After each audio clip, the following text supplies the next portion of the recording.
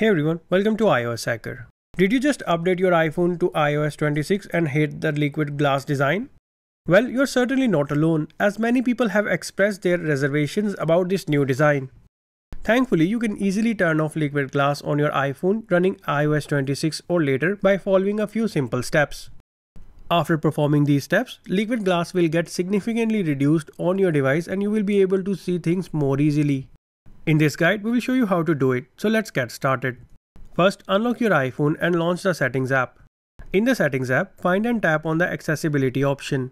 Here, tap on Display and Text Size option. To reduce the effect of liquid glass, just turn on Reduce Transparency and exit the Settings app. Right off the bat, you will notice the difference.